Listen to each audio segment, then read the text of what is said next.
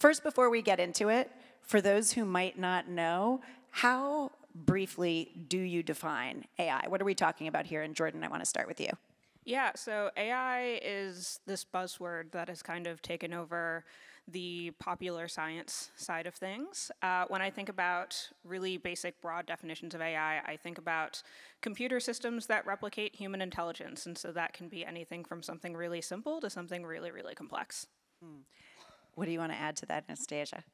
I think she summarized it well. I was going to do it in 2 words: intelligent computers. So intelligent computation, and what that means is computers and algorithms that you develop that start to mimic human thought. And if the words intelligent computers make you a little bit terrified, we're about to get into that. We'll get into that in a second. But first, I want to hear how each of you came to work in data. Anastasia, tell us about the path that took you there, especially because it's still a career that not as many women as one might expect go into. That's correct. So it started for me when I was a child, being very interested in mathematics. So I was good at it, I enjoyed it, and I excelled in it. I grew up in Beirut during the height of the Civil War. I was a teenager, and while we weren't going to school, I kind of shifted my interest from math to science, trying to understand incoming versus outgoing rockets, understanding a little bit, if you count from when the time something was outgoing, you can hear how far it went before it exploded. So I got interested in physics through that. And then I had a little medical issue. Most people who have appendicitis, they go to the hospital and it's done, right? For me, it took a year for diagnosis. And during that period of time, I'd have bouts of abdominal pain. We'd go and get blood tests and see specialists and so on. And so during that time, I got more interested in the biology side of it. And I remember one of the people that was taking my blood handing me a book in microbiology because I was asking him so many questions. He wanted me to just... and as I went to college and so on, started combining the science with the computation, with the data, and the advent of the Human Genome Projects just kind of pushed me all the way over to computational, making the best use of data. Jordan, what was your path? So I was a student athlete for most of middle school, high school, early college. I competed in figure skating, tennis, fencing, probably some other stuff that I'm forgetting, taekwondo. And because of that, I have destroyed all of the joints in my body. So I was really interested in digging into the research behind how do you fix a bum knee from fencing, and how do you fix the herniated disc that I have in my back that I got when I was 15. And that really led me to tissue engineering research. The work that I did at Cornell as an undergrad then led me to big data as something that I could use to help solve these types of problems. And that's how I ended up where I am now. You just threw out the 2 words, big data, in a positive context, which is interesting because I think a lot of people are used to thinking of that as, a somewhat terrifying prospect. So I kind of want to throw out to both of you, what do you think are misperceptions of AI might be, or are we correctly understanding it? And Anastasia, maybe we'll start with you. I think there's a little bit of a doom and gloom. People focus on some of the challenges that we read about in the newspapers and don't focus on the positive. If we were to think about, we unlock our phone every day, that's using AI because it recognizes your face. Netflix or whatever your favorite movie place is, it recommends movies for you. That's using AI. When it comes to your financial affairs, your healthcare, that's when we get a little bit more anxious and more nervous. But the way that we think about it at Pfizer actually is you always keep the human in the middle. So the computer isn't actually making the final decision. The physician or the scientist is making the final decision. The computer is helping us sort through the vast amounts of data so that we can make the best informed decision. Jordan, you take a lot of questions from your audience on your YouTube channel, which I encourage you all to go down the rabbit hole of. It's really entertaining, and I learned a lot about AI. One of the questions that you took recently was, can AI tell if my cough is COVID? So can AI tell if my cough is COVID? Yes, it can. So the MIT Media Lab, as well as I think Pfizer, Dr. Christianson mentioned this in an earlier conversation, has been doing a lot of really interesting work recording people's coughs and using algorithms to detect whether or not you have COVID, whether or not you might have a different respiratory virus, something like that. And ideally, that's something you can kind of use on a population level, not something that your doctor would necessarily make like a one-to-one decision with, but something that we can use to get a sense of how many people have COVID, what the prevalence is, things like that. So it's pretty cool. And that's again where your physician will make the ultimate decision, but they'll be more easily able to distinguish, does it sound like a COVID cough or not? Should we order a COVID test or a different test, an RSV test or something else, to get the ultimate decision? Just staying with this for 1 second, another question that is on your YouTube channel, can AI tell if students are cheating? Ooh, see, that's a complicated question. I did a whole video on this that ended up blowing up for reasons that have little to do with the content of the video and a lot to do with a lot of people searching how to cheat on automated proctoring tests at the beginning of COVID. So the short answer is not necessarily. A lot of the signals that they're looking for are things that might be in your background, or can the system recognize your face reliably, or have you opened another tab, and whether it be the deficits that we've seen in facial recognition systems when it relates to identifying people with darker skin tones, whether it be you may or may not have consistent internet access, and so you might not have enough broadband speed to even use the technology in the first place, whether it be the system sees distractions in your home that just might be your little brother running around, or a home that isn't necessarily as clean as the model has been designed to identify.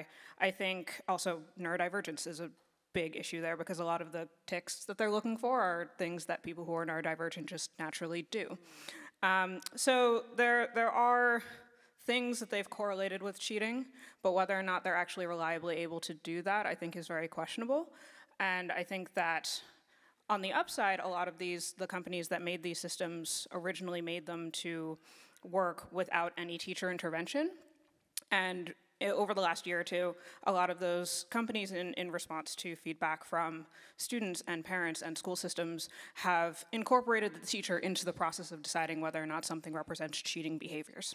But you brought up something that I think is interesting, which is that, you know, AI might have been doing a poorer job of correctly identifying behavior coming from neurodivergent people, and that's parallel to something that you referenced earlier, which is AI's much discussed inability to correctly recognize the faces, or as correctly recognize the faces of Black people as Caucasian people. And, you know, I wonder, I mean, we're talking about how people have a sort of negative view of AI, but these are real challenges. How are we doing on trying to eradicate some of that bias?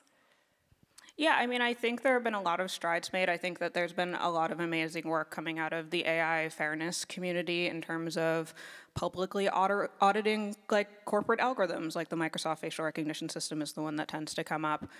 So I think we are making progress. I think that there's also kind of a more nebulous question of what does fair mean, and how do you ingrain that into an algorithm, because at the end of the day, if an algorithm is representing the decisions that people make based on the data we have, those decisions also have inherent biases to them that we may or may not realize in the process. And so there is a larger question of, you know, when you want an algorithm to be fair, like what does that actually mean in the first place? So what I would add to that is having the right guidelines for people to know what to do and what not to do. And for example, if we took the example of the vaccine, it would not have been developed in a year, considering how long it normally takes to bring a vaccine or a drug to market. We were able to do that in under a year because we used AI at every step of the drug discovery and development process. So if you want to think about a really positive way of using AI, that's the one that everybody can relate to. So there's a lot of positive, if we all use AI in the positive way, and same with anything else, any technology, light bulb, going from a candle to a light bulb now to LEDs, we had challenges along the way, and the humans helped resolve them, and we improved things along the way. It's the same with AI. We're going to keep improving the technology, and it's going to become safer and safer because we're going to put the right safeguards in place, the right security in place, so people can't take a perfectly normal algorithm and use it for malicious intent. We were talking earlier about just sort of representation of women and specifically also of women of color in the sciences and in AI. And some of the statistics are really still, pretty dismal. Less than 14% of authors of AI research papers are women, and if you look at STEM more broadly and you want to look specifically at women of color, only 4% of leadership roles in STEM are held by women of color. I know this issue is really important to both of you. What do you think is the most important step forward that needs to happen that hasn't happened yet? I mean, given that we've gone through decades of hearing about, girls who code, there are a lot of programs trying to get more girls interested in STEM. What's like the thing that is needed to really create momentum? Can I give two things? Please. Because I think there's two dimensions to this. There's the individual dimension. Don't hold back. Don't be scared, don't be afraid to try. So as an individual, go for it. If you think you're only qualified 50% of the way, go for it. So that's the first dimension. The second dimension is for anyone who is able to be an ally for women. Support women, support your daughters, your cousins, your nieces, to try something new, to be ambitious, to give something a try and not be afraid of it because they don't 100% qualify. I know employers are doing that. So it goes beyond employers, becomes individual. Yeah, no, I definitely agree with that. I don't know that I have one specific thing when it comes to addressing that issue. I think that obviously it's part of the larger pipeline problem, the larger leaky pipeline issue, but I also think that especially in the AI community over the last 3 or 4 years or so, there have been a lot of people of color, women interested in getting involved in the field, which has been amazing. But I think that when anyone gets involved in a field, you bring your lived experiences with that, and that often influences the type of research that you're interested in. And I think that the broader, especially academic AI community, hasn't necessarily been receptive to supporting those areas of research as much. And so I would also just love to see, more support around fairness work, more support around work that impacts LGBTQ+ people, more support around neurodivergent people who are interested in pursuing things that might not be like straight ML theory, but might be applications of AI towards other things that impact their communities. I want to get back to, for a last quick question, to that sense of joy that I know you both have in your work. We have a lot of folks in the audience who are young. I know there are high school students here, college students, and, of course, it's possible to shift into working in data, even once you're already along in your career. Why should folks in this room consider doing what you do all day? Because it's exciting, and because it's going to change the world. And I think it's going to change the world in a positive way. And whatever your interest is, it doesn't have to be in the sciences. You can still apply AI. So we're applying AI in recruitment, for example. We apply it in many different areas. So be curious, ask the questions, don't limit yourself. Yeah, and I would say because it's fun, I have a lot of questions. I had questions about how to fix my body. I have questions about how to make sure that my face gets seen when an algorithm looks at me. I have questions about how to make sure that as a queer person, I don't end up in an uncomfortable situation because of algorithms. And I have questions that are outside of science. So for me, all of it comes back to answering questions that I have.